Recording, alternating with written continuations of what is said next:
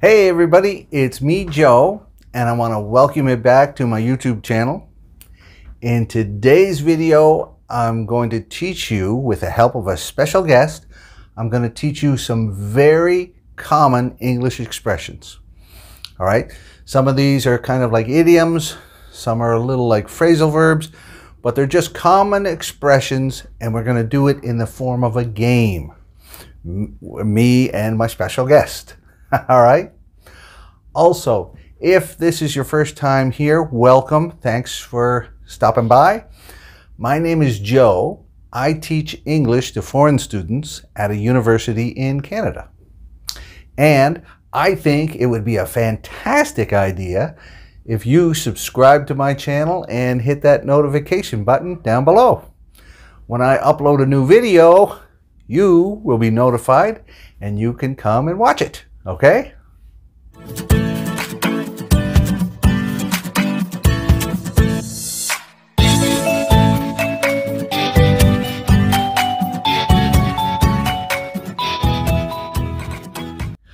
All right, everybody. Now I'm going to go to another room where I can film the game with my special guest.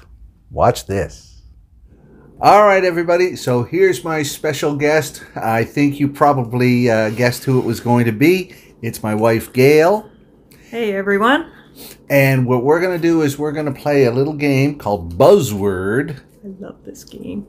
Gail loves this game. What we do is we give a little hint, and then we give part of a word. It's a compound word, for example. Let me give you an example. So imagine the buzzword is happy. So happy goes with something else, either before it or after it. And then I give a clue. And this is the best known song in the world. What do you think, Gail? Happy birthday. Happy birthday. All right. So that's how it works. So we're going to play this game, give hints, and teach you very common English expressions. All right? Okay. So I'm going to start first. I've got another one here. Oh, this one. Maybe everybody knows this. I don't know if it's international or not. Okay? This is another way to say season's greetings. And happy is part of the answer. Happy is part of the answer. Happy Christmas. No.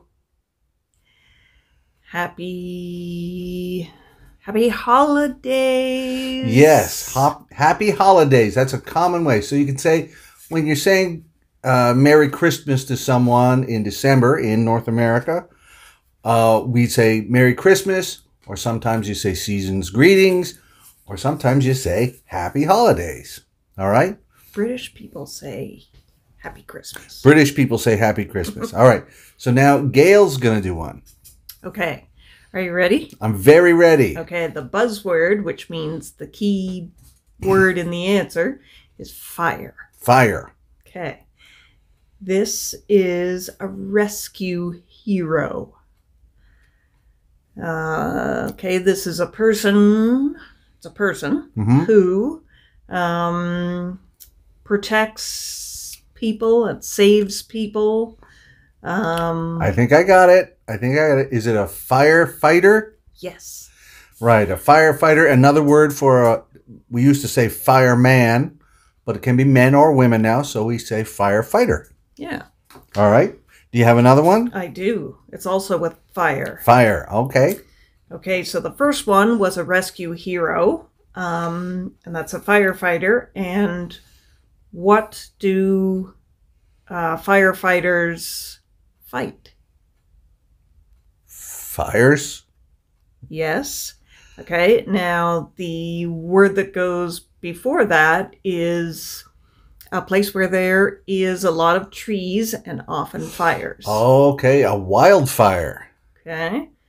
And there's actually two words. It could be wildfire or... a forest fire. Yes. Forest fire. A forest on fire, trees burning, wildfire in nature, burning out of control. All right, very good. You got it. Okay. Mine, the buzzword is star. So this word has something with star in it. You ready? Okay. A 5-pointed marine creature. 5-pointed. Okay, and marine means like ocean. Ocean, or underwater. sea, and a creature. 5 points. Starfish. A starfish, yeah. Yes. So a starfish. See them on the bottom of the sea, bottom of the ocean. All right. Let me think another one. Okay, this is one I think you'll get. All right. It's kind of a nickname for another name for the American flag. The Star-Spangled Banner. The Star-Spangled Banner is correct. And another one we got here. The Stars and Stripes. Stars and Stripes. So yes. Those are all nicknames because that's what's on the flag. Stripes and 50 stars up in the corner. All right. Got it. You got another one? Let's see. I've got one with get. Get. Get okay. is the buzzword. If you perhaps make a call, write a letter, send an email, send a text, send a instant message to someone, and it's 3 words. Is it maybe get in touch? Yes.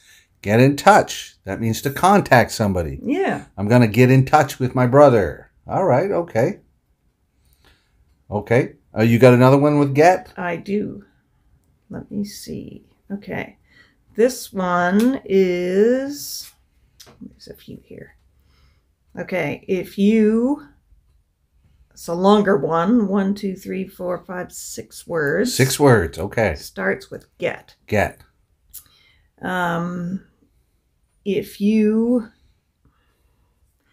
achieve a good position or a favorable position, and kind of the beginning of something. Like you might be starting at the bottom in a company. Let's say if you're an employee, but at the very beginning, I think I got it. start low and then you might move up. Is it get off on the right foot? Oh, that's not specifically the answer, but that is also similar idea. A very good beginning. Foot. Yes. And you... I need some more hints. What's the second word? The third word is a body part. Get. And when you're walking, you use these. Oh, get your foot in the door? Yes. Get your foot in the door is to mean maybe make a connection and you're starting at a company. Yeah. Yeah. You kind of get your foot in the door so that, if you imagine a door and, okay, that's not a very good door, but you get your foot in and then the door can't close keep you out. They can't shut you out. Okay, that's great. All right, give me another one. All right, this one. All right, this is a common expression and the buzzword is will. Part of it is will. There's 7 words. Okay. Okay, and will is in the middle. If you are determined enough, then you can make something happen. Okay. And it's a long one. It's a long one, and the first word is where. Where there's a will, there's a way. Where there's a will, there's a way. Yes, that's a common expression. It means if you have enough determination, you can make it happen, right? Yeah. Okay. There we go. All right. Do you have another one, Gail? If the buzzword is ball. Ball. Okay. Ball is in the answer. And this is a 3-word expression that means you enjoy yourself a lot. Have a ball or having a ball? Yeah, have a ball. Have a ball. Right. That's a good one. That's a good one. All right. Okay. Here's one. This is the end of an expression. I'll give you the start of the expression and the end of it is 2 words with lose in it. You know it. Use it or lose it. Use it or lose it. And that means if you don't keep using whatever talent you have, it's going to go away. And that's a perfect a perfect expression for English. You have to keep practicing. You have to keep reading. Talk to your speaking partners. Yeah. Use it or lose it, right? So you guys are practicing hard. You don't want to lose your English ability, so you have to keep going. Yeah. All right. Perfect. Okay, everybody. So there's enough words in there. Now what I'm going to do is I'm going to go to the whiteboard and ask you some questions and see if you can remember these buzzwords or these expressions that we talked about in this section. All right? Sounds good. All right. See ya. Bye. Okay, so here are all the words that Gail and I mentioned during the last section. I'm going to give you a few more clues, see if you can guess them. All right, first, this is a very famous song that's played on a special day. Happy birthday, right? Okay, here are three, what do we got? 3 ways that people say hello to each other around in December in North America. Those 3 ways are season's greetings, happy holidays, and happy Christmas. Actually, happy Christmas is a greeting in England more. We say Merry Christmas. Okay? All right. If you want to contact somebody, another way to say that is get in touch. Right. Okay. What's another expression for when you have a really good time? That would be have a ball. Right. Okay. Next one. This is a job, a very important job. Very brave people do this job. And that is firefighter. Okay, great. All right. And here are 2 things that firefighters fight and try to put out.